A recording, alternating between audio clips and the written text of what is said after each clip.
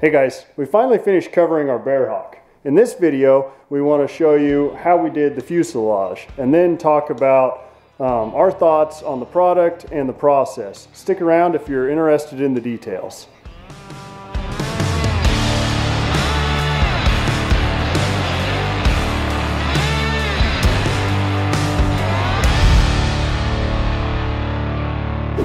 Okay, so believe it or not, this is actually our third video we've done on Oratex. So a couple of things. One, we're going to try our best to not repeat information that we had in the previous videos. And two, I'm getting kind of tired of making videos on Oratex, and I'm sure you guys are getting tired of listening to me ramble about it. So Amanda's going to help me out, and she's going to tell you how we did the fuselage. Okay, Amanda, tell them how we did it. Okay, so we started with the right side of the fuselage. First, we cut a piece of Oratex, laid it over the side of the fuselage, and started to cut around anything keeping the fabric from laying all the way down. Then, we used magnets and spring clamps to hold it in place. Once we had the piece positioned the best we could, we went around and marked everywhere to glue. I held the fabric in place and provided some resistance while Colby marked it with a pencil. We moved the piece over to a couple of workbenches to be glued. As an aside, it's fairly easy to put a crease in Oratex, especially with large pieces like this. If it's bad enough, there will still be a faint line, even once the fabric has been shrunk. Next, we scuffed up everything on the fuselage that the fabric would touch with sandpaper and then cleaned it all with denatured alcohol. At this point, we were ready to start gluing. Both surfaces got 2 coats of glue, allowing the glue to dry completely in between coats. We were a little worried about putting on such large pieces by ourselves, so Colby's dad and their new puppy came down to help.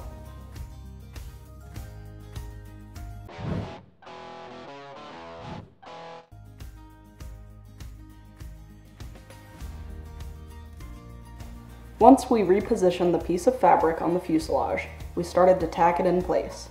We worked our way from the front to the back.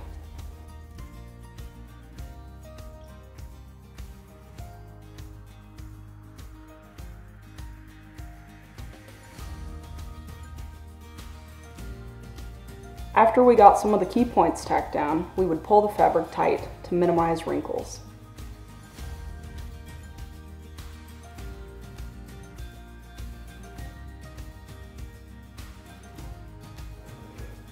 This is how things looked after we finished tacking it down, but before setting the glue and shrinking the fabric.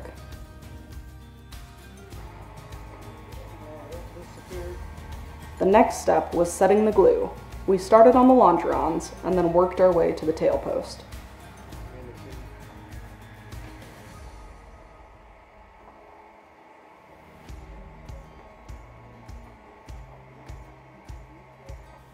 Where the leading edge of the vertical stabilizer meets the top stringers was a struggle for us. So this is probably more of a what not to do. We started by heating away from the point and trying to stretch the fabric as much as we could. Then we moved closer and closer to the edge, stretching and making strategic cuts to get the fabric down to the base of the vertical stabilizer. Once we got the fabric pulled down, we wrapped it around the vertical stabilizer tube and the stringer. To achieve this, I think we stretched the fabric to its limit because it lost its sheen and ripped in one spot. At the top, we terminated the side pieces to the aluminum stringers, wrapping the fabric completely around the stringers to provide as much gluing surface as possible. At the door sills, we wrapped the fabric back to the inside and terminated it on top of the interior fabric. We also wrapped the fabric clear around the longerons and vertical stabilizer. We put 2 inspection holes on both sides of the tail. We made a large inspection hole where the elevators join out of the 032 aluminum and riveted nut plates to it. After it was primed, dried, and glue was applied, we set it in place. Next, we shrank the fabric on the tail to remove any wrinkles, immediately followed by setting the fabric to the inspection frame. While doing this, somebody would hold pressure on the frame from the back side while setting the glue on the outside. Next, we cut the inspection hole out, wrapping the excess around to the inside. Then both of these surfaces were glued and set with the heat gun. For the inspection holes at the front of the horizontal stabilizers, we just purchased and installed plastic inspection rings. After the glue had been set and fully cured to the main structural points, we shrank out all of the remaining wrinkles. FYI, this area was not tight enough. We had to shrink the fabric quite a bit, which made it lose some of its sheen in this area. We waited to apply glue where the stringers and ribs would contact the fabric until we had stretched out all of the wrinkles. It was still pretty easy to push the fabric away and glue directly behind the ribs and stringers at this point. Next up was the left side. This side was largely the same as the right side, but there were a few differences I'll point out. After gluing both the surfaces on the fuselage and the fabric, we placed the inspection holes where they needed to be since we wouldn't have access through the other side this time during installation. We held the rear inspection hole in place on the fuselage temporarily with a couple dabs of super glue. Then we repositioned the piece of fabric, tacked it in place, and set it to the fuselage.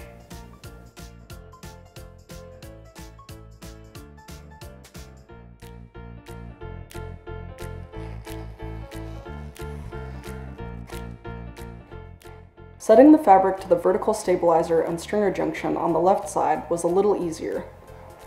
I'd like to think this is because we learned something from doing the right side, but it was mainly because the bottom of the vertical stabilizer is offset towards the left side, so we didn't have to pull the fabric quite as far.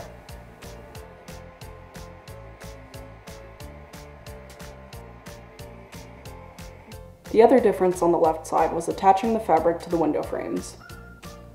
We used the iron to set the fabric to the outside of the frames, then cut the inside out, leaving enough excess to tuck inside the frame channel.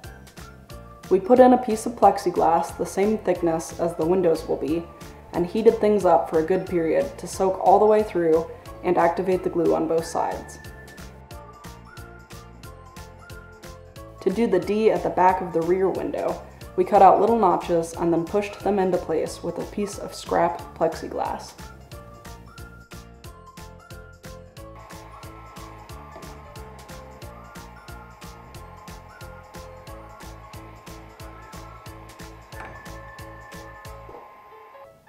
Next, we taped off and glued for the overlap of the bottom piece. FYI, carefully positioning the bottom piece allowed us to have enough excess to use on the top. I think it's also worth noting that putting the bottom piece on first seems to be the most popular method. This is mostly so the seam will be hidden on the bottom. We're glad we put the bottom on after the sides, because it was nice having that access at times while putting on those challenging sides. And it should make it pretty easy to replace the bottom without replacing the sides if we ever need to. And let's be honest, if a visible seam bothered us, we probably wouldn't be using Oratex in the first place. The only spot that was a little different on the bottom was where the fabric terminated on the front. The 3/8 inch tube seemed like a fairly minimal gluing surface area, so we brought the fabric back around and glued it to itself for a few inches. For the top piece, we measured out a 3.5 inch overlap and masked and glued it. The way the roof formers come from the factory, you can either cover it completely with fabric or just cover the center and install Lexan panels in the sides. We would like to have the skylights, so we cut the fabric and wrapped it inside the front window screen and skylight panel channels, similar to how we did on the side window.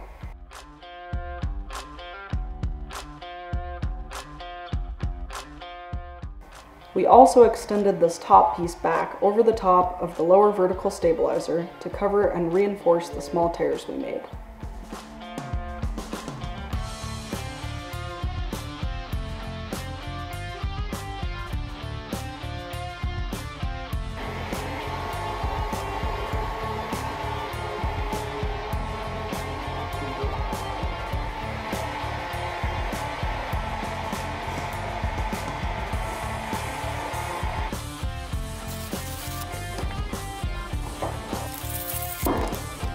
Next, we did some rib stitching.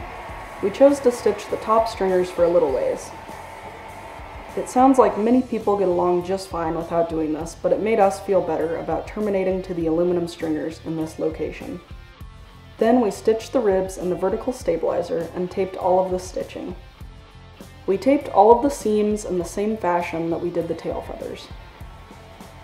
We also taped over all of the channels we terminated at for the windows, skylights, and windscreen.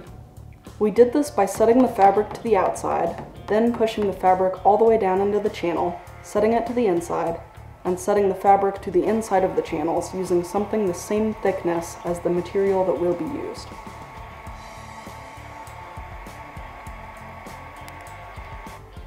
At the front, we taped across the entire length of the former for a more consistent look. Last up, we covered the gear legs. These were covered with one piece wrapping around the front and terminating in the back, similar to how we did the horizontal stabilizers.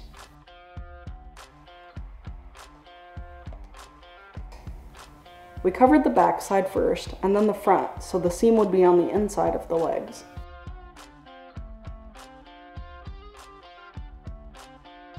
That pretty well covers how we did the fuselage. Now we'll bring Colby back for some of his thoughts on our experience. All right, Oratex wrap up. So first, I promised a couple of people that we would publish the quantities of everything that we used. A few things to note here. First, I expect mileage must vary significantly because my usage was a good bit different than what Better Aircraft Fabric recommended I order. When I was ordering, I was clear that this was for the new Model 5 and explained that it was larger, and I still received the same recommended quantities the 4-place builders get. I assumed that this was because they felt that most 4-place builders have enough excess to make up for the larger size of the 5. I just wanted to note that I might have used more than the typical builder would use. Generally, we tried not to be wasteful, but there were a couple of spots that I could see how people would use less material than us. One, we tried to leave pretty comfortable margins when we were cutting so that there was plenty to grab a hold of and have a good handhold to help pull it around in spots like the rudder and areas where we needed to stretch it quite a bit. We also frequently glued a little further past where we actually could have quit because we didn't want to take the time to precisely measure out exactly how much overlap there would be or something like that. So we would just leave a little margin of error. So it doesn't surprise me that we used a little more glue than some people would. I actually ended up using about 100 feet more of the finishing tapes than was recommended to purchase.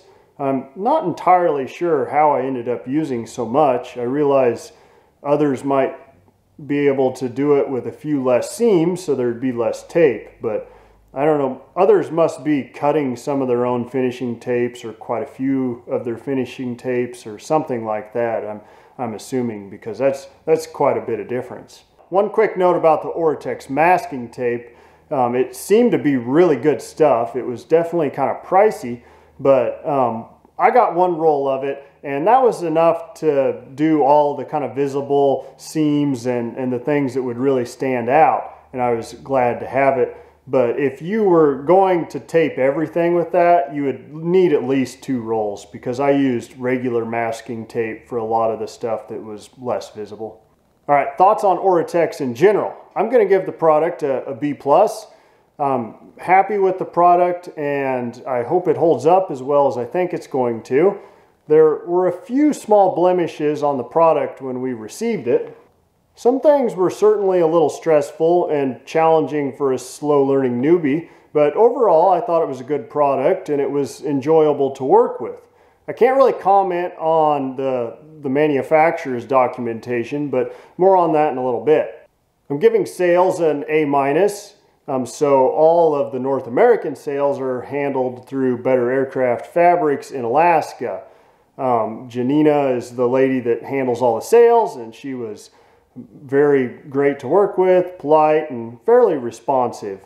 It would be nice if they joined the 21st century and you could order off their website, but otherwise it was a good experience. Unfortunately, I have to give technical support a D-. I tried for 4 or 5 months to try to get a few questions answered, and I never did. On their website, it says that your order will come with instructions. I had 2 orders, one for the interior fabric and one for the exterior fabric. Neither came with any instructions, and I reached out and asked for the instructions, and I got a tips and tricks document or something like that. There's a lot of really good information in that document, and I wouldn't have been able to do it without it. But it certainly left quite a few questions still. I reached back out and asked for the formal documentation, because at the end of the tips and tricks document was a big disclaimer that they weren't actually the real instructions and you should use the manufacturer's instructions or whatever.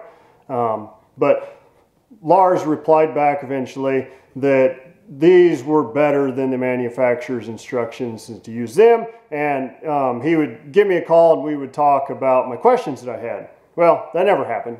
Fortunately for me, Bearhawk builder Simon Nicholson, who covered his four-place with Oratex, helped answer all of my questions, and he sent many pictures showing his process and took the time to explain the details that were fuzzy to me and really helped us out quite a bit. Overall, I think it's a good product. My biggest complaint is that it's priced like a premium product, but I don't think the technical support and the documentation is consistent with a premium product. But I think that if it holds up as well as we expect it to, we'll be very happy with our decision. If I was to ever cover another plane with a similar mission, I would absolutely consider using it again. All right, that was an excessive amount of rambling, and hopefully it didn't come off as whiny. But I am very happy that we don't have to stop what we're doing now, set up a paint booth, and go through the painting process before we can move forward. And I'm also pretty excited to finally use this iron for its intended purpose. We'll see you guys in the next one.